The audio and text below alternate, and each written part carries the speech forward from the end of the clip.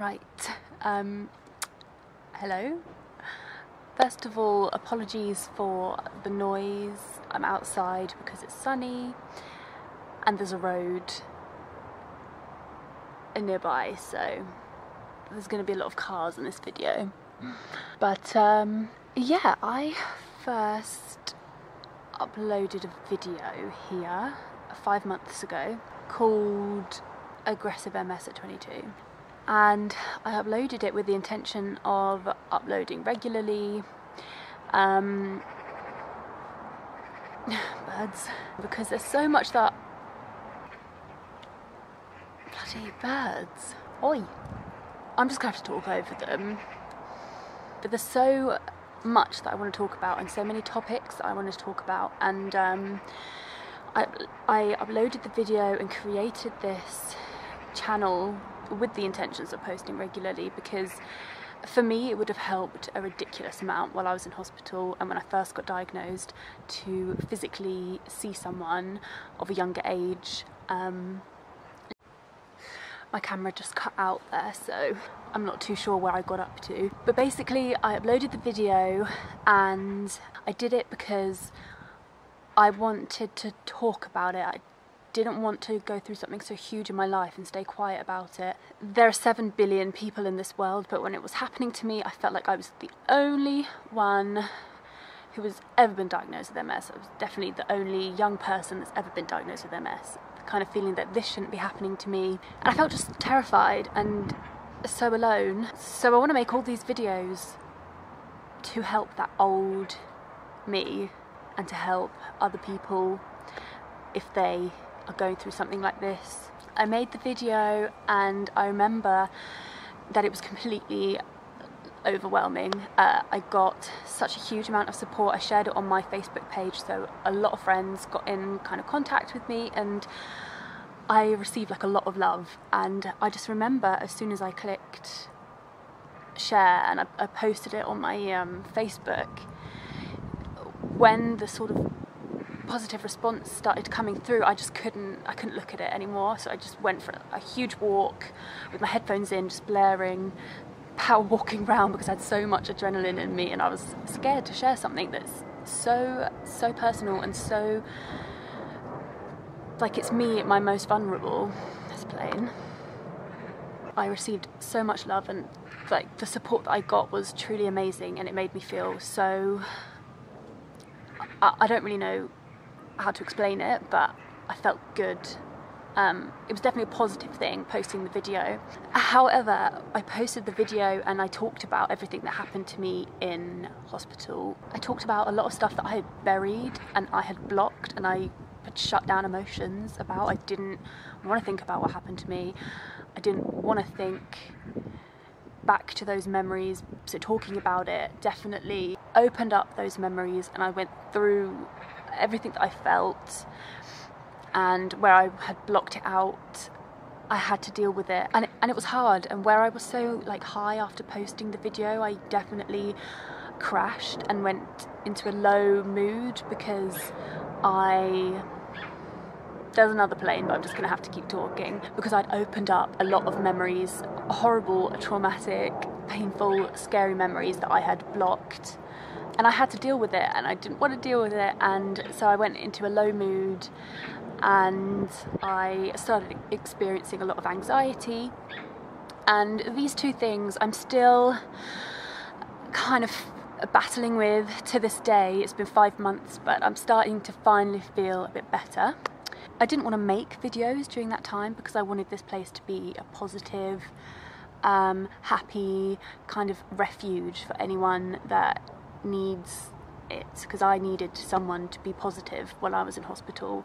I wanted it to be positive and I didn't feel that, so I didn't want to make any videos because I didn't want to put a false representation of how I was feeling, and I wasn't ready to share that I was feeling a bit low. And yeah, so I've left it. I'm just looking on my phone at the video because I haven't looked at it for a while, but it's quite clear to me that I have to keep talking about this, because in this 5 months the channel, bearing in mind I've only posted one video and one other video, the channel has got 526 subscribers and the video has got 42,000 views, which is just absolutely mental. So it's clear that people are finding this helpful, and which is the complete aim of what I wanted to do. Is people need someone to be talking about it.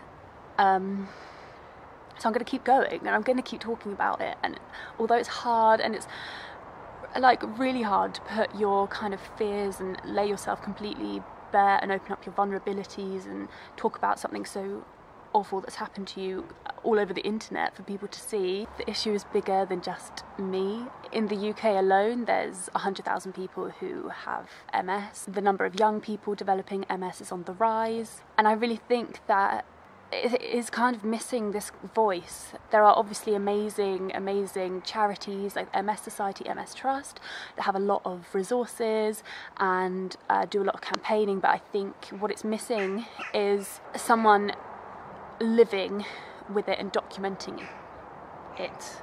So yeah, I'm gonna make this channel. I've made an Instagram, which I will link below. I think it's Izzy_MS, where I'm going to be posting kind of stuff that I'm eating, stuff that I'm doing, more of my day-to-day life, because I have gone completely back to normal. I've got 100% recovery. I go out and still do the same stuff that I did before. There's been enough time where, although it's still painful and I'm still terrified, it's starting to ease away now. It's been a year, although that attack has definitely left its mark on me. For example, if you watched my video, you will know that it went mainly for my left side and I was paralysed. I definitely have a very clear two halves of my body now. My left side is weaker than my right side, not through muscles, through messages going to my left side, which no one else would notice, but I can feel it. I am very in tune with what my body's saying now. I know if I wake up and I have sort of pins and needles or fuzziness in the bottoms of my legs or in my hands, I know that's my body saying you need to rest. Also, another sign is I get ringing in my ears, like tinnitus, kind of, but it goes away once I've caught up on sleep. But I know that's my body saying you need to chill out, so I definitely listen.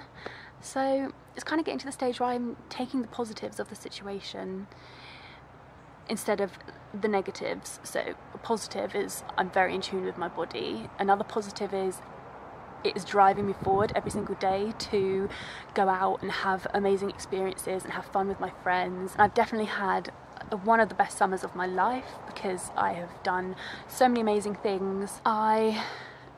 Yeah, like I've had a good year. I've got my body back to working again. I got out of hospital a year ago, and although I could walk, I was walking with a stick, and everything was very kind of robotic and it didn't flow, so I had to teach myself how to properly walk again.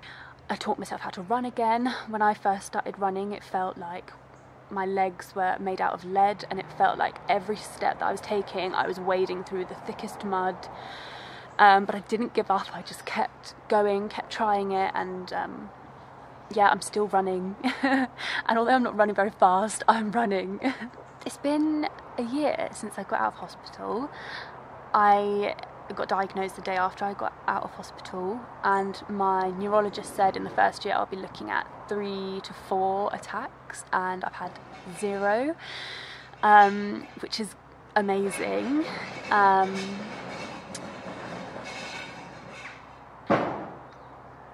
And I put that down to the disease-modifying therapy that I'm on, which is Lemtrada, and I started that. I got out of hospital end of September. I started that just in December. So although at the time it felt very overwhelming, I'm very grateful to my consultant and the neurologist that were working with me that pushed me and got me to the right people and got me in to having this therapy, because I had aggressive onset, so time wasn't on my side, and time is definitely now on my side. So I think that's pretty much all I'm going to say for this video. It really hasn't had that much substance to it. I just wanted to restart this channel again, and I want to say thank you to everyone that watched my first video. I know that a lot of people posted comments and I haven't actually replied to all of them. When I went into my low mood, I was like, oh god, I don't want to look at this video. Like, I don't want to think about anything. So I'm definitely going to be like more responsive and reply to people if people comment, and thank you to everyone that's subscribed to this channel. I'm not making this channel to get views or subscribers or anything. I just want there to be something on the internet in case anybody needs it, because I needed it and there was nothing, or at least I couldn't find anything. I have loads and loads and loads of video ideas. Oh, the sun, this is interesting. I just had to get away from the sun, which is still trying to get me. But I have loads and loads of video ideas, and there's loads of stuff that I want to talk about. So if you're interested, subscribe or whatever, or just keep checking back to the channel. And if anyone wants me to talk about anything, then let me know. I follow a specific diet which I will be talking about, and kind of lifestyle. I want to make recipe ideas. I really believe that food is a massive healer, so there's a wasp. So I'm definitely into healthy lifestyle, healthy recipes, so I will be making some stuff like that. But if anyone has anything they want to ask me, you can, or I can make a video on it. Follow the Instagram page that I made, which I will link down below. I haven't actually started that yet, but I will be posting regularly on that. And also I have a couple of things that I'm training for 2018, which I will talk all about on this channel very soon. And I'm also going to start preparing myself for round 2 of treatment. I go back to hospital in the middle of December, so I'm going to get my body in the best sort of state health-wise as I can. I'm going to show you how I'm going to be doing that. Yes, thank you for watching, and I will try and post a video once a week, so keep an eye out for the next one. And yeah, I will see you next time.